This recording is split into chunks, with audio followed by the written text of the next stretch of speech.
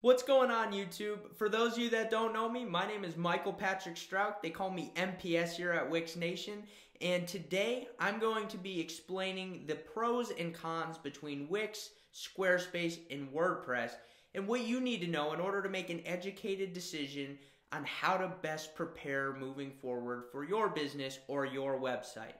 Now, if you're brand new to the channel, I would kindly ask you hit that subscribe button in the bottom right of this video and turn those bell notifications on so you never miss a piece of content and you'll instantly plug into almost 30,000 plus other like-minded entrepreneurs. Now, if you couldn't tell by the name of my channel, yes, it is Wix Training Academy, but I'm giving you a very honest overlook of today's three platforms, which include Wix, Squarespace, and WordPress. If you'd like to learn more about me and kind of what I do, you can head over to the link in the description below, wixmywebsite.com, and check it out. But until then, let's go into today's content, which is the pros and cons of these platforms. Now, yes, I'm a Wix guy. I enjoy Wix. So we're going to start with the Wix platform. But I am not naive to the fact that there are some cons to Wix. So first and foremost, some of the pros I want to touch on. Number one, Wix is just a very easy to use platform. For anyone that's out there that has never built a website before, the great news behind Wix is you can go on and you can quickly learn how to build at least a basic framework or even use Wix's artificial design intelligence to quickly build a website. And then from there, the great news is Wix offers some advanced capabilities. So for those of you that don't know and that are fairly new to Wix, maybe you previously knew Wix, and Wix is a completely different platform now than it was, say, 2 years ago. They've released something called Corvid by Wix, previously known as Wix Code. And what this is it's a completely open source development ecosystem within the Wix platform. So you can now build back-end web apps, you can use JavaScript on the front end and back end to build a pretty sophisticated website. For instance, you could technically build websites like Airbnb, like Facebook, like Twitter. These are examples of websites you could build on Wix, and you have the capability to do so. In addition to that, Wix offers an all-in-one solution. And what I mean by this is from the development and design aspect of your website all the way to a CRM and marketing end of your website. So Wix actually has a Send by Wix, which is their kind of in-house marketing suite built into your dashboard. You can send automatic emails. You have a CRM that you can access all of your interactions with members, customers. You have an inbox to communicate with them. You can do paid plans and manage all the members on your website. You have tracking and analytics, and Wix even has an in-house payment processor that they built out. So they really offer an all-in-one solution. So you can keep your whole business in one place, which is pretty nice. And then lastly, the pro I want to touch on with Wix is that there's immense resources. Between the videos I create here on my channel, all the tutorials you have access to, all the way up to their support. They offer a pretty large variety of resources, from Corvid forum to their technical support, to their support documents, to people on YouTube like myself. There's a lot of resources out there for you to access. Although Wix does have a couple of cons. Yes, I'm sorry, Wix, I know you're working on them. But the two cons that really hit my attention are, number one, it is a bit slower on the performance end of things. So Wix is really working on this, and they just released a program called Wix Turbo recently that they're working on the performance of the website. So Wix was known as having slow websites, and they can be slow. It does come down to kind of what type of website it is and what type of content, the amount of content that's on it. But this is a con of Wix. And the second one is the lack of responsiveness. So being able to move between different mediums, whether it's mobile, tablet, or desktop. Wix has trouble with that. It's not automatically responsive. They do have a mobile editor that you can edit through and kind of create a mobile version of your website. As we all know, that's very important nowadays. But it's still not completely responsive. Again, another thing Wix is actively working on. So those are my pros and cons breakdown of Wix. Now I'd like to move into Squarespace. So one of the things I really have to compliment Squarespace on as a pro is that they've got really quality design. So their design looks very crisp. Their templates are really nice. They've got a decent template selection to choose from.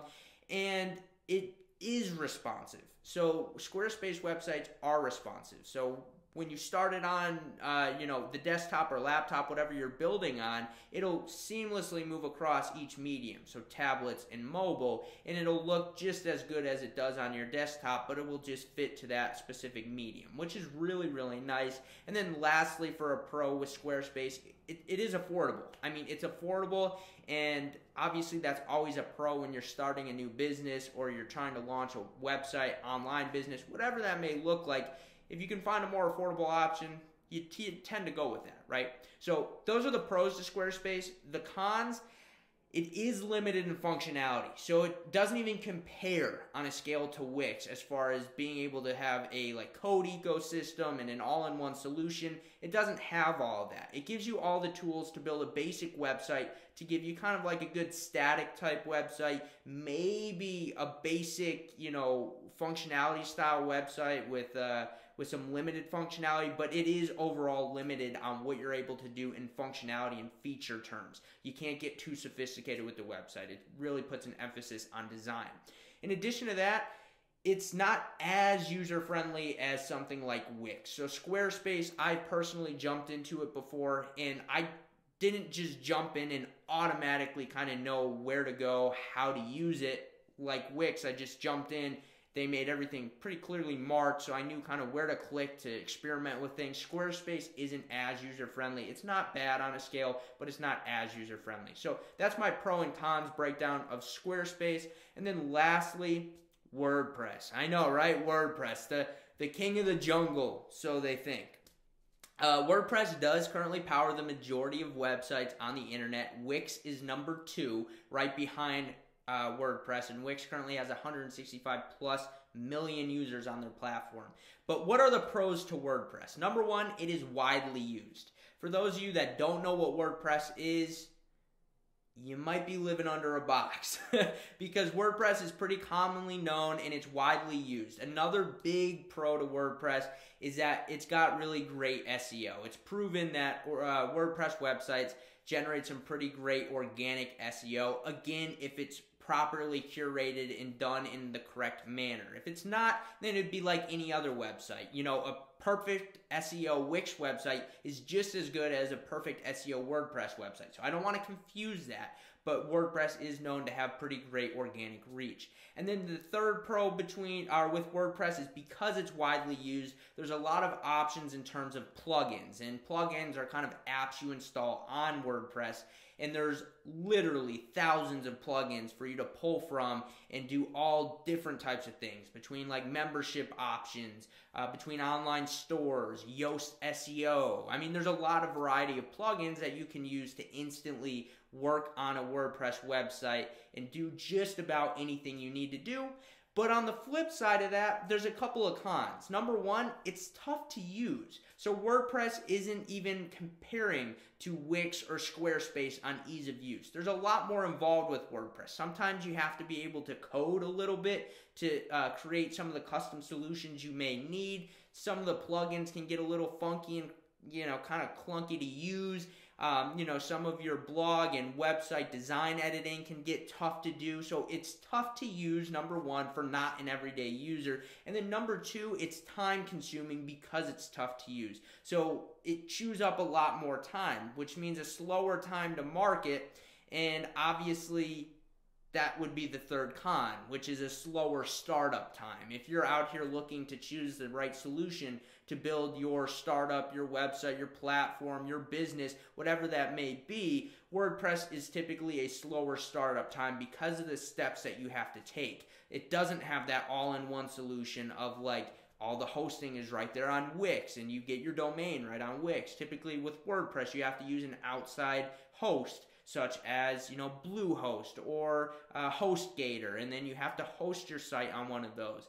And then you have to build the website, and it gets clunky and it's complex. So there are pros to WordPress, but there are also several cons, which is why in my analysis, and this is not because I am an influencer and I work with Wix, but in my true analysis, Wix is an amazing platform to go to in most case scenarios. If you're trying to build a highly scalable platform or software, WordPress may be a better solution at the moment just because Wix is working out some of the irons of their performance.